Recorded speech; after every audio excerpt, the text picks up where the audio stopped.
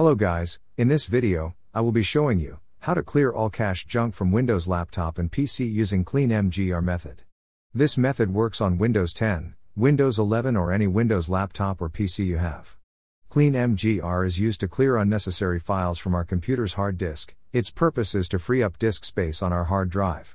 Now first of all, open Run app on your laptop. For that, simply head over to the Search tab and type Run. Now click on Run app. Now simply type Cleanmgr, click on OK. Make sure you select C drive where the operating system is installed. Click on OK.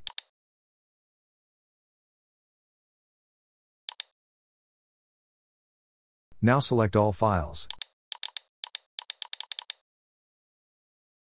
Once you select all files, you can see here the total amount of disk space you're going to clean. Now simply click on OK. Click on Delete Files. That's all for now. Thank you for watching this video. If you think this video is helpful, then please like and share this video. If you have any doubts on how to clear all cache junk from Windows laptop and PC, then please leave a comment below.